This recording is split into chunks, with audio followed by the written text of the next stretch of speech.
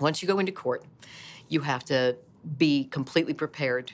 If you're not prepared, you're not going to make the right decisions. But the other part of it is I do listen to my gut. I mean, there's a lot of preparation, but there's also inspiration as well. In the course of the publicity that happened in the Simpson trial, some people criticized me for going with my gut.